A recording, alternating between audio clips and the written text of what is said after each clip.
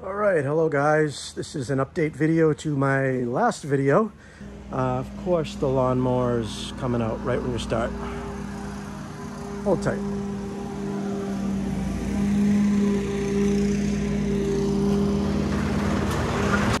All right, so back to where we were. I had my oil cooler line separate at the pinch fitting. It was a faulty line. I guess it seems to be a big problem. I put up a video earlier in regards to everybody else having the same issue, but it dumped out all the oil and the motor locked up on me. I couldn't get it to turn over with the starter. What I ended up doing is coming under here. Of course, there's oil everywhere now. And I removed this. I actually didn't remove it. I just disconnected the torque converter pan, or the flywheel pan, protector, whatever you call it, plate. Just 3 bolts here. One sec. All right, that was kind of funny. That was the guy was just complaining about mowing the lawn next door. I guess he's seen my YouTube videos, and he said I've helped him out a bunch. Larry, he takes care of the buildings here, or the maintenance, and he just introduced himself, and we had a little conversation. He said having a little problem with his walker, you might drop it off here. Give a shout out to Larry if he happens to see this video. Apparently he's subscribed to the channel. All right, so I ended up putting some mystery oil into the cylinders, took all the spark plugs out after the motor was seized, and I loosened this cover enough and took the starter off to get a pry bar in here to be able to grab the teeth of the flywheel, and I was actually able to free up the motor and get it to spin a little bit. Once I got a full revolution out of it, I connected the starter back, hooked up a jump box, and I got it to turn over, and I turned it over for a couple of minutes till I built up oil pressure again to make sure that all the oil lines were all full again. And I started it up, you know, obviously put the spark plugs back in and everything. I started it up and it ran great. Everything was fine. I didn't have any knocking noises or anything. So I was quite surprised. I'm like, well, let's go with it. I started driving it to my first job after connecting the trailer up, and after like 3 or 4 miles, I started to hear a little bit of a knocking, and I was getting kind of a misfire, it seemed. So I disconnected my trailer. I stuck it aside to come back and get it with another truck, and drove the truck back to the shop. It turns out that what was happening is I had a little extra play in my crankshaft. The crank sensor right here, there's a magnet that connects, or is not supposed to connect. It stays a little bit away from a sensor inside a wheel on the crank that sends information to your computer to tell you where the position of the crank, obviously crank position sensor. Well, it was happening because the crank now wore the bearings a little bit, and I was getting that little bit of knocking noise, which is the crank bearings, unfortunately. I pulled the crank sensor out, and I actually was able to put a shim in it, because when you buy a new sensor, it comes with shims. And I shimmed it a little bit away because it was making contact with the crank sensor, and that's what was causing the misfire. That got the truck running good, but I now had that continual knock. This truck, I'm trying to get through as little as possible. This is trusty rusty. I did a Rust-Oleum spray can. Because of the fact that it has a rusty frame, I can't really sell it for anything. It doesn't really have much of a value. It's all set up for a plow, so it's a great plow truck. This had a hole in the oil pan from rust that I JB welded at the beginning of the season. This is where it was leaking from, and we have JB welded it, and it has held and is not leaking. But I knew that it was a temporary situation. I wanted to change out the oil pan at some point. What better time than when I go in to inspect the main and rod bearings. Hopefully the crank's not wasted. I'm sure there might be a little minor damage to the crank, but putting a fresh set of bearings in will give this, you know, hopefully another 50,000 miles or so before it wears down and starts knocking again, which for this truck would be enough years until it's in the junkyard. So that's what I'm going to do. It's a small investment. We're talking, you know, maybe $100, $150 worth of parts and a little bit of time. So what I've done at this point is removed the front axle, which was pretty simple to do. There's a couple of bolts on that flange right there. We've got a bolt that goes through here, and then another bolt on another bolt. Disconnect the drive shaft, one plug, and unbolt the 2 axles. I left the axles in. They're sitting right here. I left the drive shaft in. It's sitting right there. Here's the other one. And There was this one bolt right here, one bolt right here, and the two bolts right here, and I was able to drop that down, and it's now on the ground. So now I have a nice wide open shot at our oil pan. All right, I wanted to bring attention to this unit here. I know there's a lot of people that don't realize this, but the oil cooler lines that were the initial problem that blew my motor can be eliminated. It's kind of an add-on. A lot of these 5.7 engines don't have an oil cooler, an external oil cooler. The oil filter would just connect right to the engine block. It wouldn't connect to this unit here. This little deal here is what intercepts the oil through the line, out through the little radiator, and then back, or the oil cooler and back, which is basically a radiator. And this connects up to the engine via these two bolts. Now there is a plate that you can buy that is basically just a little round circle like this with the same bolt pattern, which is basically what is put in any of these 5.7 liter or small block Chevys that don't have an external oil cooler. And the plate goes inside here, and there's a bolt that goes through here, and now that gives you a place to mount a bigger oil filter, and it screws right into the new pipe that you put in right here, basically eliminating this whole oil cooler ordeal, which is exactly what I'm going to do, because for the amount of help that it cools down your oil, it's not worth the risk of these oil lines, especially since even new ones can just blow open at any given time and ruin your motor. All right, pulled the oil pan down. You can see the metal flakes glistening in the oil pan. Look up in those corners. You can see right there.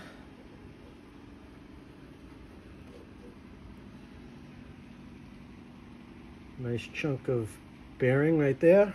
Look at that sticking out of, oh, is that a piston ring? No, that's a piece of a bearing. Now we're seeing this together for the first time. There's a piece of one of the bearings, or the bearing that failed. I'm hoping there's only one bearing that's bad, but who knows. Sucked right up into the oil pickup. You can see another one in there.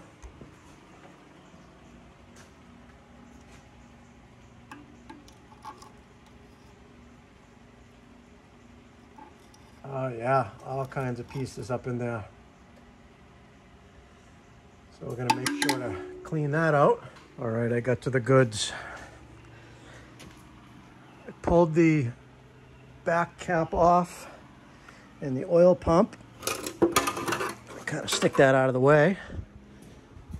Show you the back cap bearing. Doesn't look bad at all. Got a little bit of scuffing on it. All right, so here's our final results. And I have a theory on exactly how everything went down. Of course, I ran out of oil because that line burst. Like I said, I shut it off pretty quickly, but the motor was seized after that. What that did, when it ran out of oil, these main bearings seized up to the crankshaft. They got hot and melted, and that's what seized the motor, so I couldn't turn it. I went and physically forced to turn the motor after the fact, once it's cooled down, and I put new oil in it and everything. And at that time, because the bearings were basically adhered to the crankshaft, I spun the bearings a little bit. And what happens when you spin the bearings is there's a little oil hole that's in the top. This is the top bearing. Each one has a hole in the top, and that's where the oil comes in. And then it follows around that channel, and that lubricates the bottom. Well, as soon as you spin that bearing a little bit in the journal, that hole no longer lines up. So then when I started it, it ran, and it was okay for a short time. But like I said, after I drove it a couple of miles, I started noticing a knocking sound, and it was a very light knocking sound. That's why I didn't run it too much, because I knew that I might be doing this. And that's when it was just eating away at these bearings, because they weren't getting any lubrication, because the oil hole in this one, you can see it clogged right up solid from the bearing material, and wiped out these bearings, and that's the noise. So I did go ahead and pull a crankshaft rod off of each journal, and all the rod bearings are in good shape. I see no weird wear. I see no scratches, no nothing. So that I'm confident that the noise I was hearing were the main bearings, not the rod bearings. I am not going to replace those. They look fine to me. There's really no reason to replace them. I think at this point it would be kind of crazy. I probably have more of a chance of an issue replacing them than leaving them as is, worn in and mated to the way they should be. So the crankshaft, actually where the main bearings all ride, is actually fairly decent. This one has a little small bit of damage. I'm going to take a little piece of emery cloth and clean this up. This will smooth out because this is basically the aluminum bearing that's connected to the main bearing here. And I'm going to put some new bearings, just regular OE size, which I'm going to verify that this was an original bearing and it hasn't been rebuilt. There'll be some markings. You can see the heat where this one really heated up. There'll be some markings on the edge that will indicate that it's not an oversized bearing. I can see some markings there. One of these ones I'll be able to get some numbers off of. There's some numbers right there. You can see the bearing where it started to melt right off the side. That was the pieces that we saw down in the oil pan right there. And that's what we're going to do. We're going to put it back together. I'm going to eliminate that oil line so this never happens again, and we're going to run it and see how much longer I get out of it. I'll be willing to bet I get another good 50,000 miles out of this motor before it becomes an issue. Like I said, the motor only had 120,000 on a 350 small block Chevy. That's nothing. This did do some damage, no doubt, and it did limit its life somewhat. But as long as no other bits, which I don't think they did, that screen caught it in the oil pan, I'm going to clean up that oil pump really good, clean the oil pan up, put a new set of main bearings in, some fresh oil, and we'll get it fired up and running again, and I'll let you know how I make out with that. But yeah, that's where we're at on this. Fun, fun, fun. One more thing, I want to show you guys how you can determine whether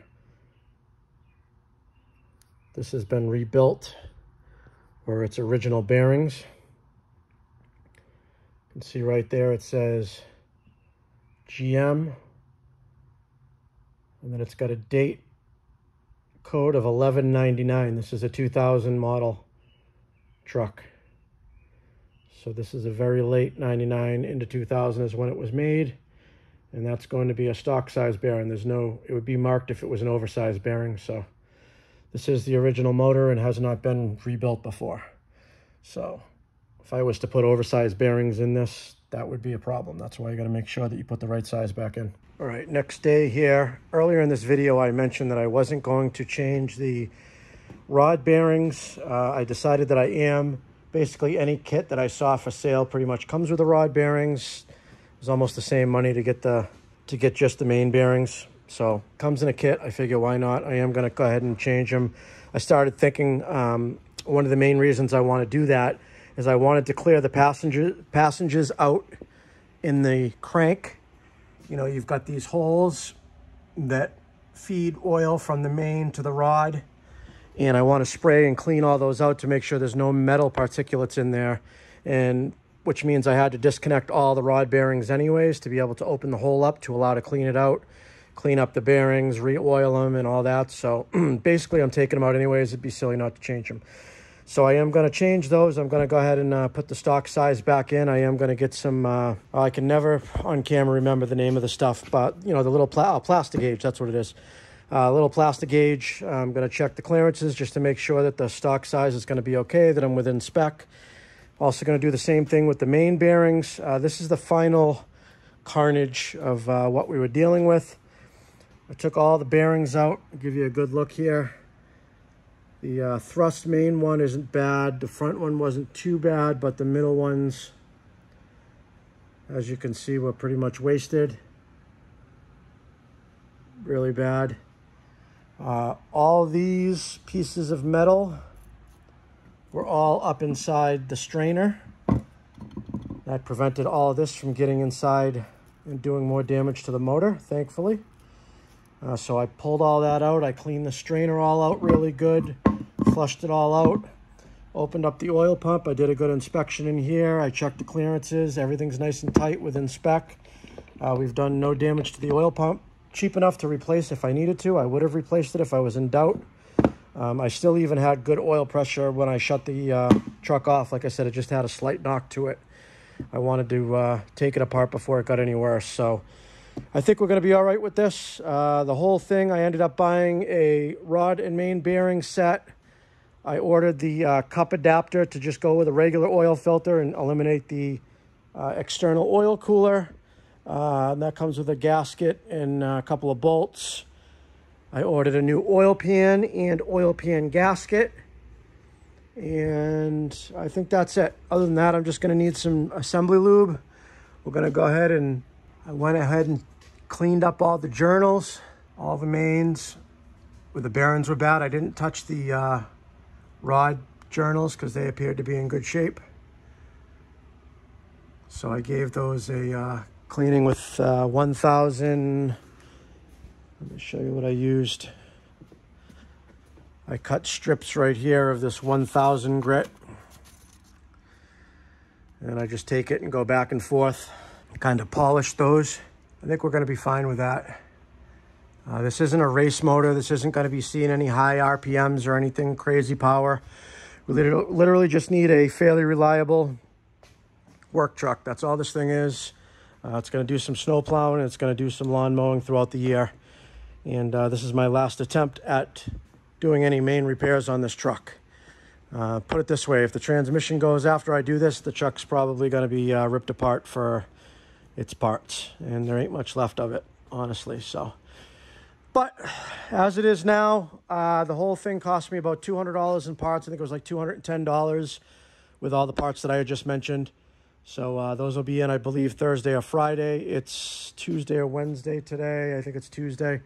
So we got a couple days. Got it pretty much all set right now. I just got to grab some assembly lube. When I get the parts in, we're going to go ahead and put it back together, and I'll do a video on the first start. And that way, if it fails and starts knocking again, you can be there to witness it with me, and life goes on. You know, I know the right way to do stuff. I know the wrong way to do stuff. This is somewhere in between. And I'm not going to go dump a ton of money and do anything crazy in this truck. Like I said, I was borderline just going to go to the dealership and buy a new truck at this point. And I said, you know what? I'm not going to do it. This will make for some good video content. And let's see just what we can get away with. How much we can hurt a motor and put it back together and still make it run good. I've had great luck with my couple of Envoys. This white Envoy right there. That's the second Envoy that I got that had the DOD issue where I freed up the lifter and disabled the displacement on demand. They've both been running perfectly. I've had no issues with them. I picked those things up for about $1,500 a piece. And great vehicles. So, all right, that's it for this video. Have a good one.